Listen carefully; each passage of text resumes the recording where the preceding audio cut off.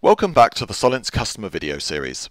In this video we will give you a closer look at the AquaVent vented water level data logger, wellhead and other components. The complete AquaVent system consists of an AquaVent logger connected to a vented cable which is supported by a hanger bracket and connected to the wellhead. To block moisture from entering the vented system, the wellhead contains a built-in hydrophobic filter.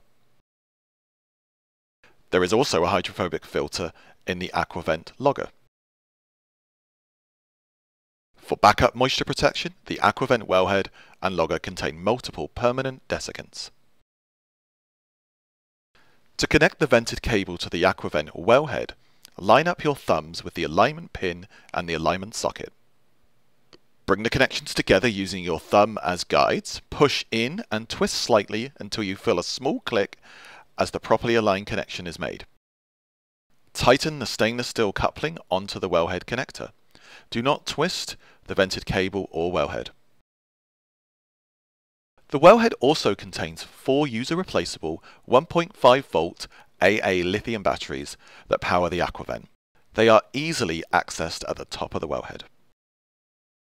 This SP, or Solinst protocol, AquaVent wellhead has just one 10-pin cable connection. The wellhead has a multicolour LED that indicates the status and operation of the AquaVent. The label explains what each light means.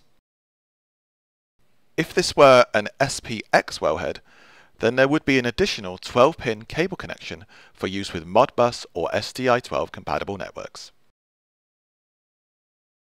From the 10-pin connection, a USB connector cable connects the wellhead to a PC.